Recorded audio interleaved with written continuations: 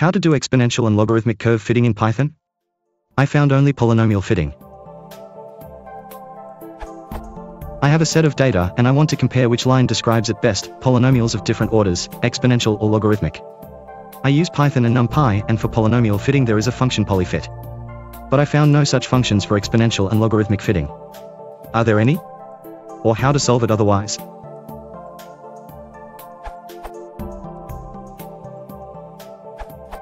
For fitting y equals a plus b log x, just fit y against log x.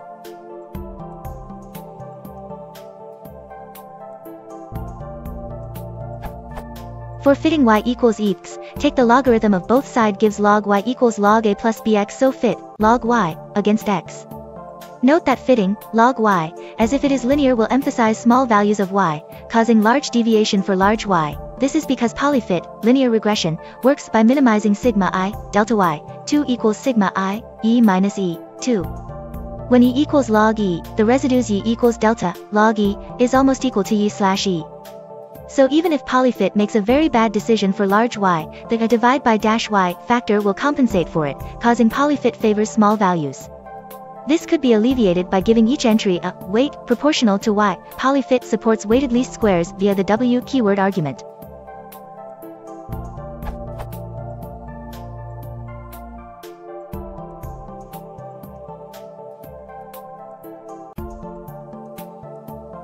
Note that Excel, LibreOffice, and most scientific calculators typically use the unweighted, biased, formula for the exponential regression/trend lines.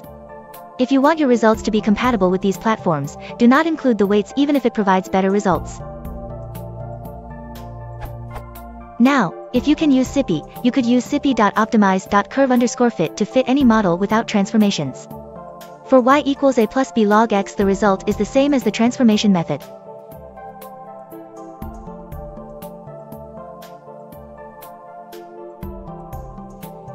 For y equals x, however, we can get a better fit since it computes delta, log y, directly. But we need to provide an initialized guess so curve_fit can reach the desired local minimum.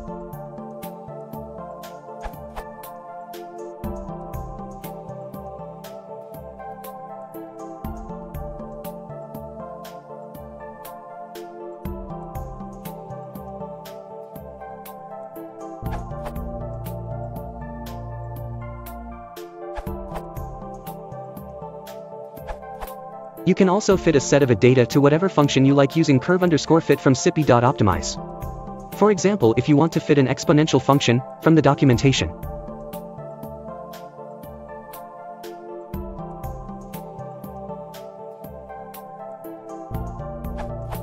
And then if you want to plot, you could do. Note, the asterisk in front of popped when you plot will expand out the terms into the A, B, and C that func is expecting.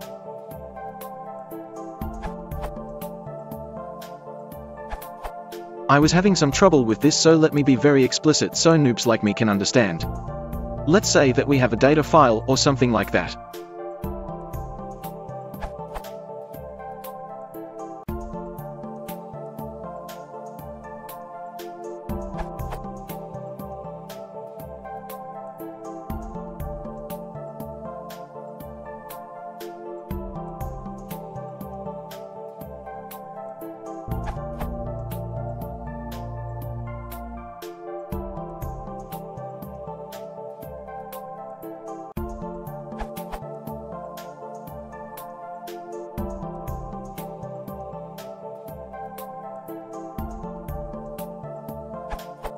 The result is A equals 0.849195983017, B equals -1.181016817765, C equals 2.240611765543, D equals 0.816643894816.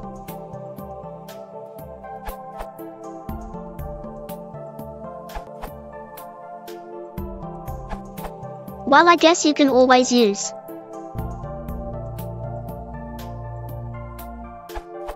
slightly modifying Ian's answer.